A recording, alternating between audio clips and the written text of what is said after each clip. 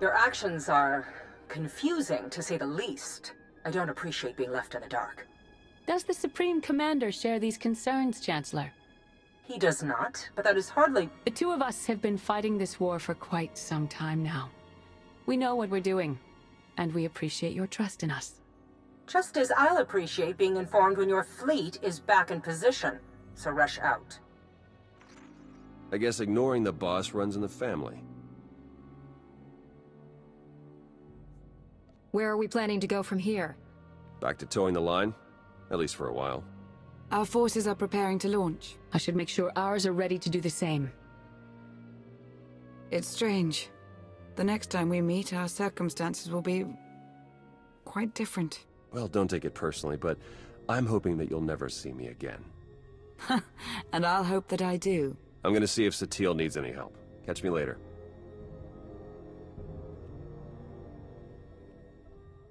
Well, our time has come. Even sooner than I'd feared. Revan is gone. We've accomplished what we set out to do.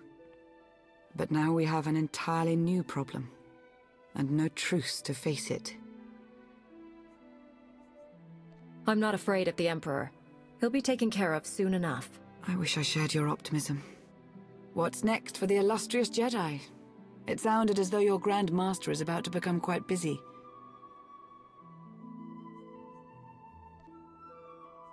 If you were to abandon the Sith, I imagine I'd be busy teaching you our ways. I'm afraid that won't be possible.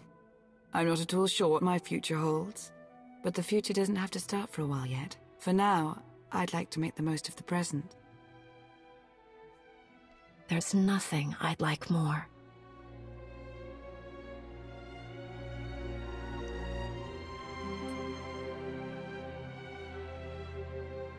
I'm going to miss you. I'm going to miss you too, Lana. Farewell.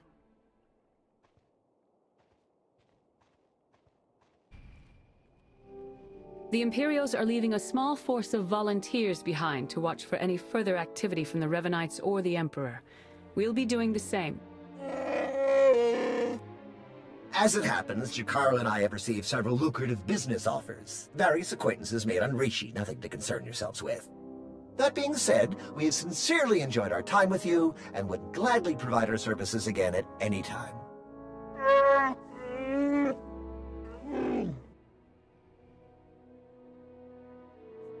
I hope these new opportunities go better than the Manon job.